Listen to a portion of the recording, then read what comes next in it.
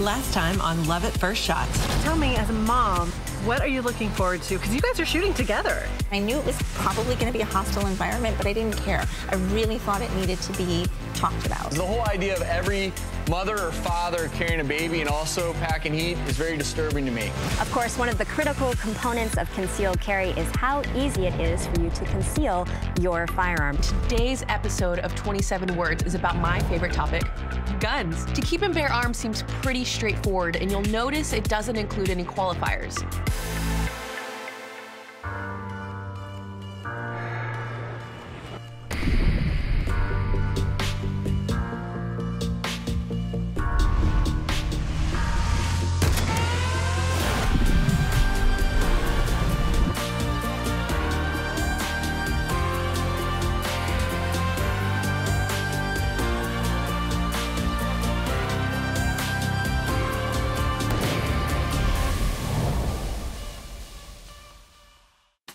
Our season finale of Love at First Shot is all about celebrating freedom.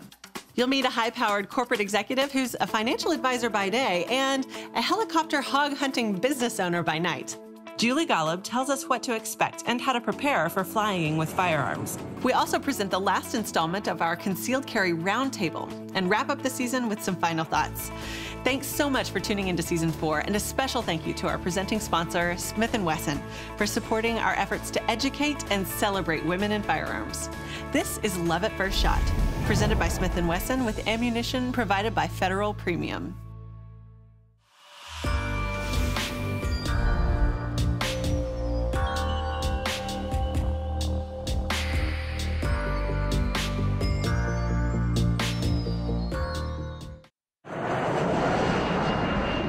At some point in time, you may be interested in flying with firearms, and there's some simple procedures to go through, but first and foremost, you need to do a bit of research to make sure you can actually bring that firearm with you to wherever your destination is and in between.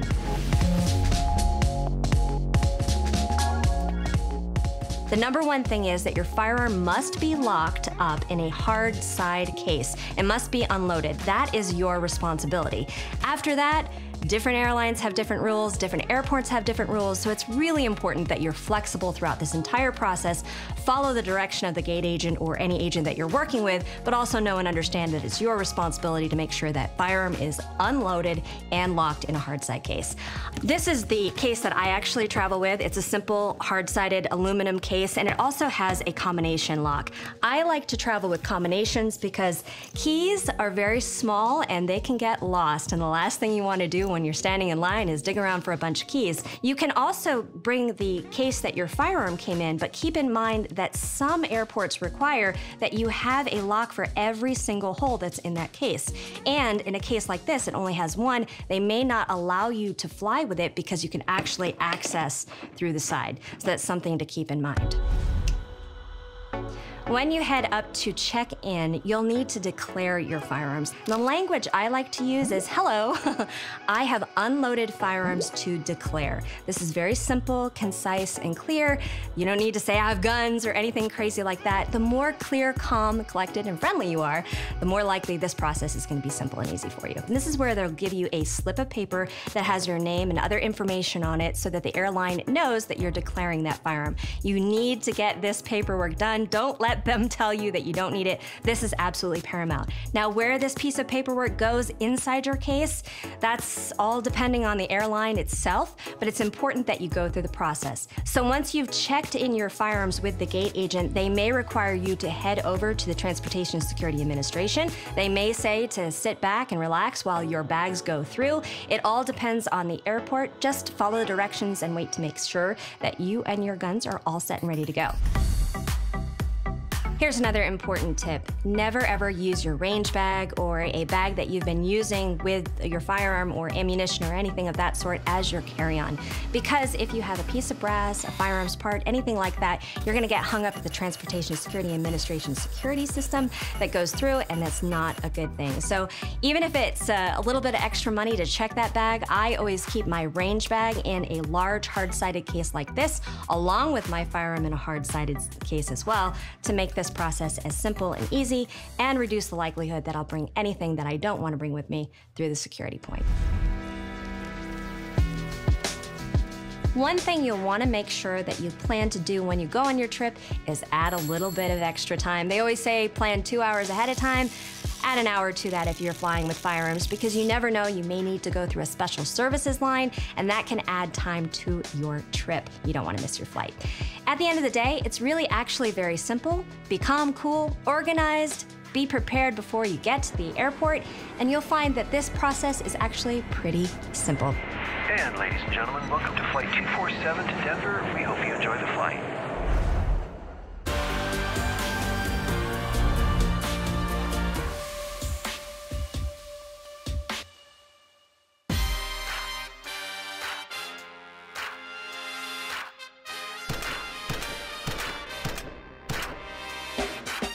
The more consistently you perform a task, the more comfortable and confident you are doing it. And that is why consistency is another C of concealed carry.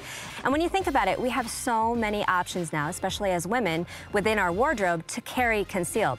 We have minimalist, we have pocket carry, we have at-waist carry in a belt like this. We also have athletic options so that we can carry when we're running. There are so many things to choose from. The problem is, you don't have a whole lot of consistency, and that may make it difficult for you to access your firearm when you need it most. You don't want to be fumbling around wondering where your gun is when you need it. No matter what option you decide, you really need to train with this setup so that you can become familiar with it. You may have to reassess your wardrobe, and you may have to reassess how you carry so that you develop a consistency so that you can have your firearm ready when you need it the most.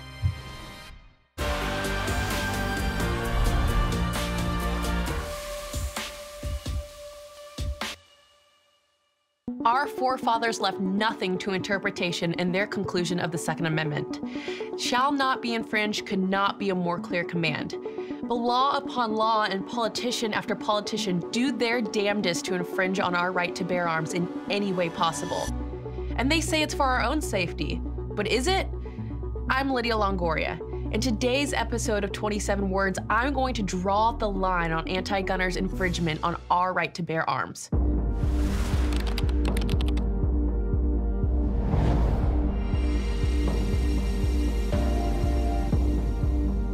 Firearm bans, magazine capacities, gun registries, waiting periods, 1 gun a month, and bullet buttons. Seemingly nothing has been off limits.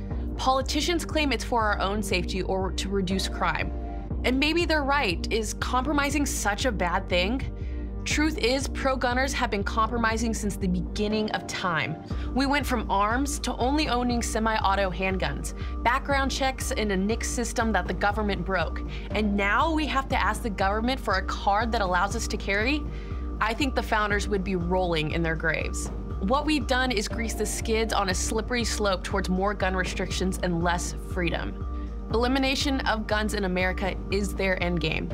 Hypocrites like Amy Schumer like to make fun of us when they say they're not coming for our guns, but then surround themselves with armed bodyguards or Secret Service protection.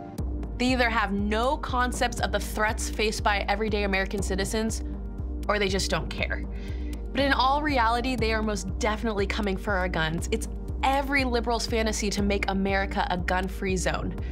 Because if they were really concerned with deterring violence, they would be more concerned about things that have actually proven to reduce crime, like prosecuting felony gun criminals and fixing the NICS system, than imposing more restrictions on law-abiding Americans. So next time an anti-gunner makes the ridiculous claim that gun owners should be more reasonable, tell them you will not compromise just to please a group who does not want you to have a firearm in the first place.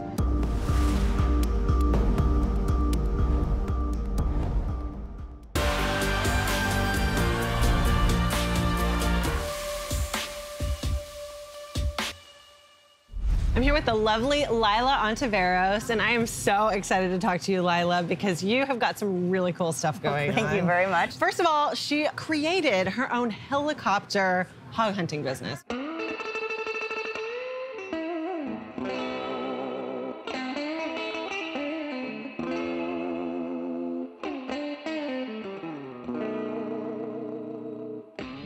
So talk a little bit about your arc, like where you started, and then I definitely want to dig into what you're doing now. So my father's retired military. My mom teaches middle school. And my rebellious streak was to go to boarding school in the Northeast, and I worked on the trading floor for almost 10 years in foreign exchange. There aren't a lot of women on the trading floor on Wall Street, right? Yep, we sweat a lot. It was a 24-hour business, didn't get a whole lot of sleep. Came back to my hometown and work at a boutique investment firm. Wow. With some amazing people and doing really interesting things. And in addition to your financial... what the kids call side hustle.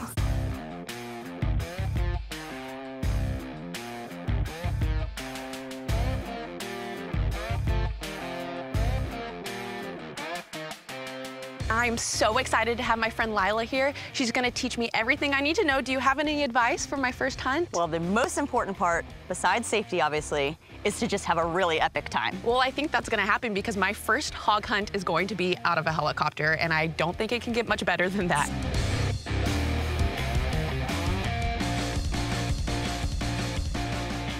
There's a lot of damage, man. There's got to be some in here. There always is, and I see fresh damage all over the place.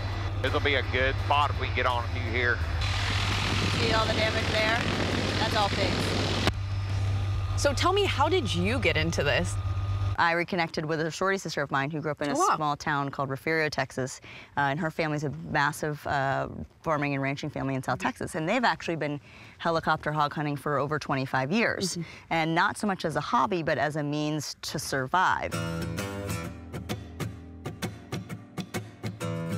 Here, piggy, piggy, piggy, piggy.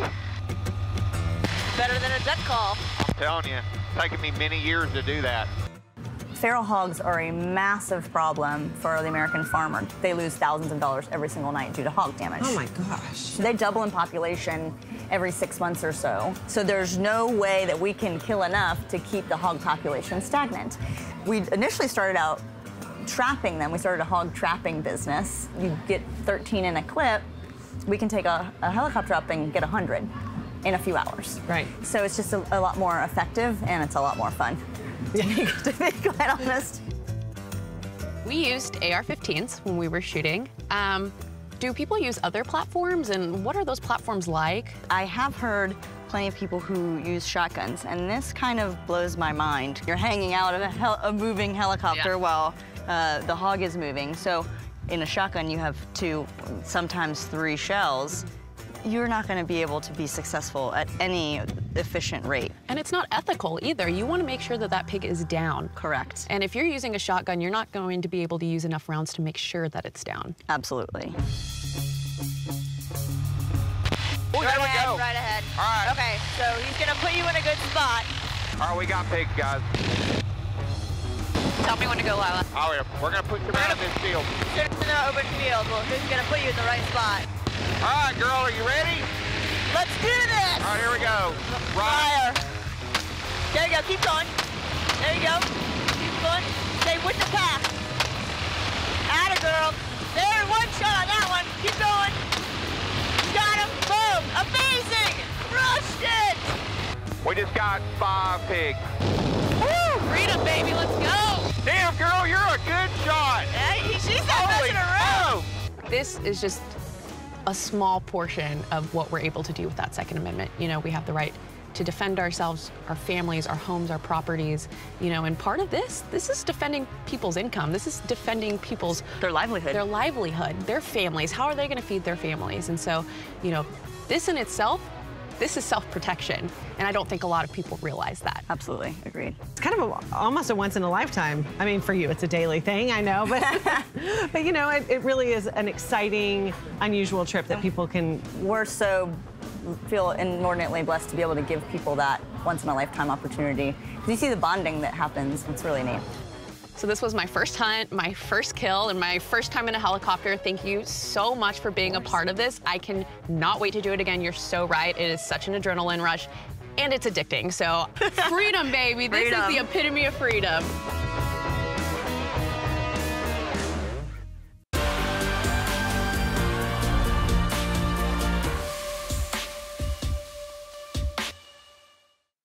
We can talk concealed carry, home and personal protection, and competition all day long. But there's something to be said for good old-fashioned plinking. And so many of us have gotten our start in the wonderful world of shooting in this way. For this Smith & Wesson product spotlight here at Wilshire Gun Club, I have the Smith & Wesson Victory.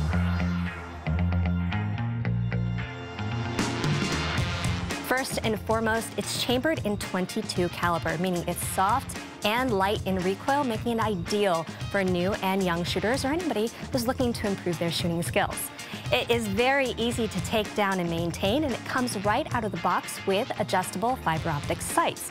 But the great thing about the Victory is it's very easy to accessorize, as you can see what I've done right here.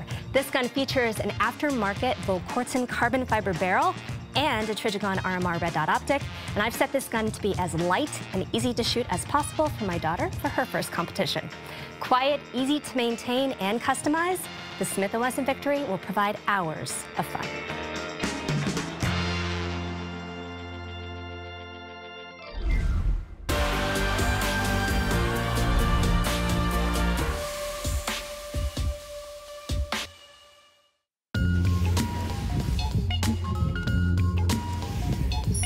So probably the most influential woman in the shooting sports today has to be Kim Rhode, because she is like a living legend. She's won more Olympic medals in 6 consecutive Olympic Games. She's not slowing down one bit, and she does so many things beyond just shooting. And she's such a great representative for getting kids out there and enjoying the outdoors, as well as, you know, of course, fighting the fight for the NRA. And it really kind of opens the door for us as gun owners to have somebody so iconic, an Olympian of that caliber, pun intended, out there and doing so many amazing things as well, just beyond shooting and connecting with people and really kind of demystifying what many people think of gun owners. So if I were going to name more influential women, I got to start at the beginning. Like the woman that everybody knows, Annie Oakley, right? I mean, Little Miss Short Shot. And between all of the movies and the references and everything else, you hear about this incredible lady shooter who was able to, you know, go on this traveling road show, Buffalo Bill's traveling road show, and do all these great things, make these amazing shots. But what a lot of people don't know is Annie was really a feminist. I mean, she really believed that women should be able to protect themselves and they should know how to shoot. And she grew up, it was not a cool thing. I don't know of anybody who's quite like Annie.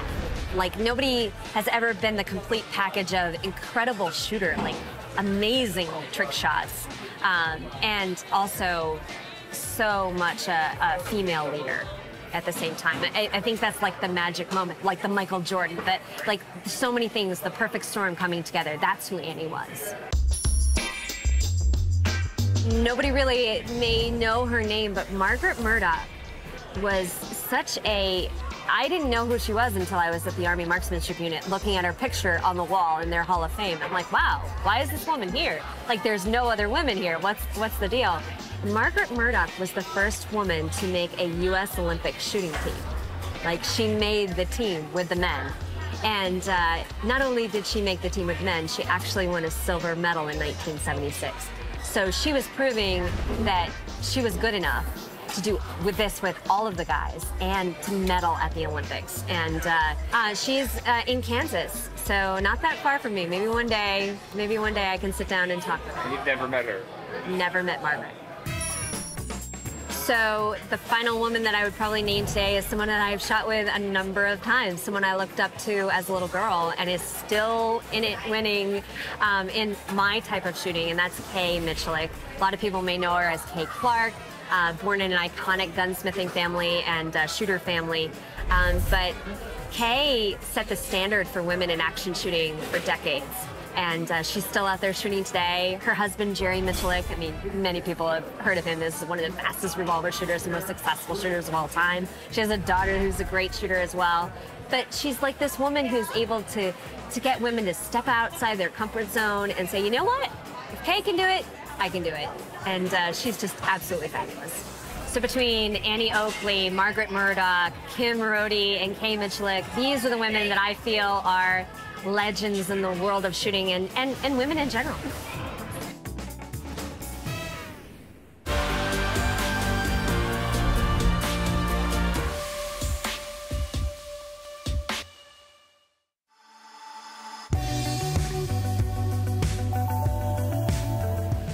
Do you think there's a movement with social media for women who may have the secret woman gun owner lifestyle? Do you feel like they're more open? I think no. Okay. And here's why. Because there was such a silent Trump vote. Yeah. And I think there's a large correlation. I personally changed my Instagram to be public, like, I don't know, 6 months ago. Like, bring on the haters. They're not my real friends anyway. Feel free to defriend me, because I don't care. Just the political landscape that we have right now, everyone is so divided. And so it's either you're a good guy or a bad guy, and there's no in between, and nobody wants to listen to the other side. Nobody wants to have a conversation. I think it's just so easy to attack people these days that, you know, these types of things are just infinitely more important to support other people. I was just telling her earlier, a very dear friend of mine, she calls me, "You are never going to believe what happened to me today." She had posted a picture on her Instagram account of her grandfather's grave, which is at a national cemetery, and it said, "This is why I would, all caps, never take a knee." 6 weeks later, or over a month later, her boss in HR pulls her into an office and says, "You are free to post whatever you would like on social media. However, if you would like to continue this brand of leadership, you will no longer escalate in our company." Whoa. She's a lot smarter than I am and thinks before she speaks, and I don't do that. And she says, "Well, I said to myself, Self, I think this is God telling you that it's time to find a new job." It's crazy that women feel like they have to hide that, and just the fact that people feel like it's something they need to apologize for is almost makes me. I mean, that makes me sad. I do feel like there was a specific point in time where being a firearms owner and going to the shooting range, it became a little bit.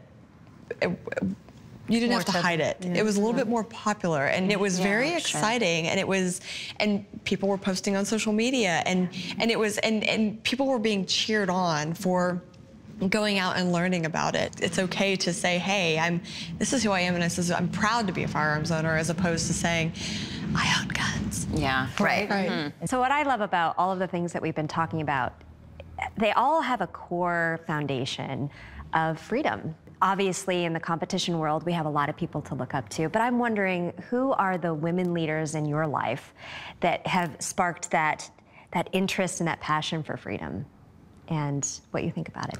Yeah, I mean, I think my Nana, there's two things I love to talk about in this world: TCU football and my Nana. Two things I can go on for years about. My Nana's the most fabulous woman in the world. She's worn the same shade of red lipstick and red nail polish since before I was born. Wow. And I have this picture on my desk at work of her back in 1952, she was my age, of her in this full-length skirt, this fabulous like ascot and like scarf around her neck and the sweater, and she's shooting a baby Browning. I think that picture is just so empowering. It's absolutely amazing, and it shows that you can be both feminine and both fabulous and fierce with a firearm at the same time. And also that we've had these rights since well before 1952. Yeah, we've had the right to own a firearm. It's a legacy thing. Since before we've had the right to own property, before we had the right to vote, to do anything. This is an original right, it's a natural right. And not to continue with the Nana train, but I totally get it. Like my grandma was born in China, where same thing. Like they don't have a lot of those same rights, and she was a refugee in a refugee camp in Korea for a while. She had to cross wars. She had to play dead. She did so many amazing things that I think both myself and a lot of teenage kids these days would not be able to handle. And so, then when she came here and she married my grandpa, he was off at war for, years, and in Vietnam and everything else. So she had 6 kids, didn't have great English for a while. And so she's, here, making a living while he's gone, taking care of the kids, doing everything. And she didn't quite have the confidence to open her own business. She wanted to open a restaurant and do certain things. And she's so proud of me now that I've been able to do that. And like my cousins will show her my shooting videos on Facebook, and she gets all excited to see my shooting videos. And she's just so proud that like she laid that groundwork, right? Like she did what she needed to do to bring, herself here, my mom, and then now me. And so it's really cool to see somebody who didn't have those same opportunities and rights that I've been afforded to be so proud that that's now something I get to take advantage of. Such a great American story that I think is undervalued in today's era, which is why people like us so cling to that freedom that your grandmother fought so hard to get here. Your grandfather fought in Vietnam, my father fought in Vietnam, my grandfather, like the military lineage is long. And so, you know, for us, taking that torch and saying, okay, what can I do for my country? Feeling that sense of patriotic duty, how am I going to ensure that we maintain these freedoms is so critical. It's amazing to be able to pass that on to my daughters, to have them know that they can do anything and they can fight for what's truly important and stand for the flag and stand for their beliefs and stand for the Second Amendment and not be ashamed by it at all. Yeah, absolutely. It does make you think about your legacy too. Right?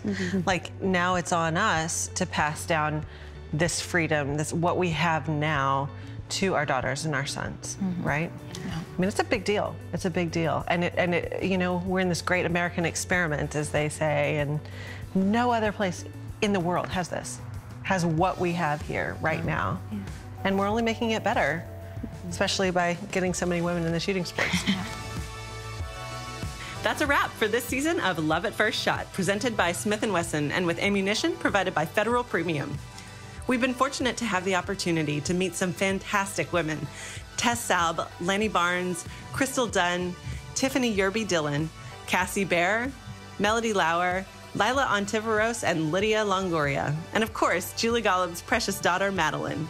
Each has carved out a niche for firearms in their lives, whether through competition, education, business, or advocacy. And all appreciate our Second Amendment freedoms that enable us to protect and defend ourselves and our loved ones. Thanks so much for tuning in to Love at First Shot.